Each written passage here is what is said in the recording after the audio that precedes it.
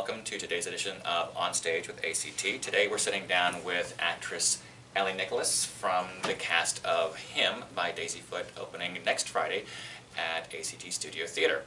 Ellie, welcome. Thank you. So, you're a relatively new face to A.C.T. Let's hear a little bit about you and where you came from.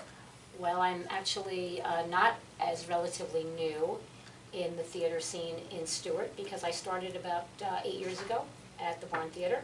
And even though that was relatively late in my life to start acting, but it's something that I've always wanted to do. And in the past 8 years, I've had a ball playing a range of characters, including a Bahamian voodoo woman, a Cockney chambermaid, a nun. It's just been a ball. I've tried to stretch myself and do as many different types of characters that I possibly can, and I've been having a great time. And it's funny and ironic that all the years I lived in New York never went near theater because I was afraid and I guess I just wasn't ready. So moving to Florida has made something blossom in me that was in there just waiting to come out. So you're originally from New York? I am originally from New York City. The city itself? Yes, I am. And how long have you been down here? I've been down here 11 years. Oh, that's a decade plus. That's Yes, a nice way to establish stuff. You say you started out at the Barn. Yes. You've obviously built up a nice repertoire. So you are here now at A.C.T. Tell me something about your character in the show. Pauline is a very interesting woman. She, on the outside, she appears very hard, very tough, very mean, but I think there's a very deep sadness to her. Certain things in her life haven't gone as planned. I don't think she is where she imagined herself to be at this stage in her life, at the age of 53.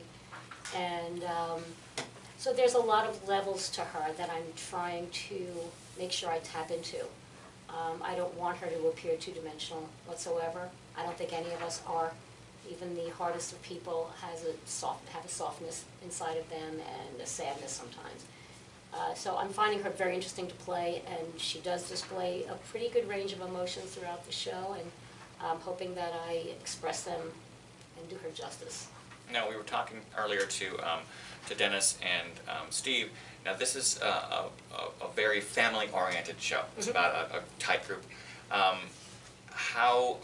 Is it for you as an actress, as playing Pauline, interacting with your family, your brothers in the show? Oh, I love that. I love the dynamic between Pauline and Henry. I think they have a wonderful relationship. Obviously, it goes through some changes, and I'm not going to give any spoilers, but it's a wonderful relationship. I think they've depended on each other a lot since they were kids because they didn't have many other people to depend on.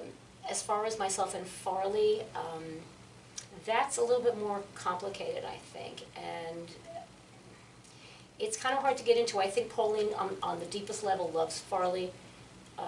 She's not very expressive about that, but again, because of her own frustrations in her life, they manifest themselves in ways that maybe they wouldn't have had her life taken a different road. But I think she loves her family very much, and situations and circumstances can change the behavior and the feelings. Now, what's the most interesting and challenging part about this character that you're doing? It's obviously different than things you've done before. Well, I just think trying to show her as not being two-dimensional, not as just being a raving bitch. It's okay. Yeah, I know. This is going to be the internet, so that's Exactly. pretty tame for the internet. I think just showing her as not just being, trying to portray her as not just this heartless, cold person. I think there are reasons for the way she acts, and again, it has to do more with her than with Farley or Henry. So that's a fine line to walk. You want to show her as cold, but you want the audience to feel some sympathy and maybe empathy for her as well. So that's what I'm trying to do, and also have a sense of humor at times, especially in Act 1. You know, she's great with Henry, and they're laughing. And the more I rehearse and get into this part, I find those places I can tap into to show her softer side and her more humane side, for lack of a better word. What's it like for you to work in such an intimate space? I mean, is it... I love it. I think this is the smallest theater I've ever worked in, and I think it's wonderful because I think the audience I think you engage the audience much more than if you're on a bigger stage. I just think you draw them in. Even being an audience member to see various shows I've seen, I have felt so drawn in. And I'm looking forward to that, and being that close to the audience and hearing them gasp or cry or Well, I can laugh. hear the excitement in your voice, so I mean, I'm hoping it's infectious to your audience. I hope so. I ask this to everybody, and because I always think it's interesting to have everyone's reaction. Who inspires you as a performer? You know, any good performance, anything that touches me, whether they make me angry or sad or happy, joyful, angry, any kind of really intense performance inspires me. I'm a very intense person.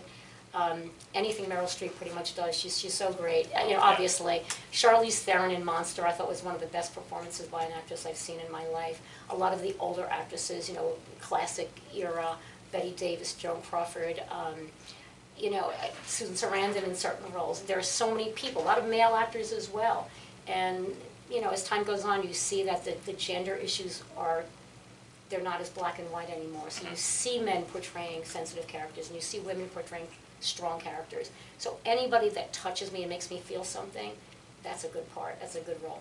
That's amazing. So you finish up here in about 3 weeks. Yep. What's next for you as a performer? Well, unfortunately, I also do stand-up comedy. Occasionally I go down to the Improv and I do an open mic night down there. Unfortunately, with the type of work that I do for a living, my weekends are not they're not open as they are during the summertime and this time of the year. So between now and probably April or May, I have nothing that I can allow myself to do in the theater because I'm going to have to keep myself available for paying Right. Yeah, jobs so that I do. basically, you return to real life. I return to real life, until your sad theater real life life, can come and over. if I can do some comedy, I will definitely do that to get that the creative juices keep flowing and get myself on the stage once again. Well, either way, it sounds like you're keeping yourself busy. Yes. So I know you have rehearsal this evening. So Thank you. I thank you for sitting down with us and talking to everyone Thank here. you very much. Thank you much, and Thank best you, of sir. luck on your run. I appreciate it, thanks.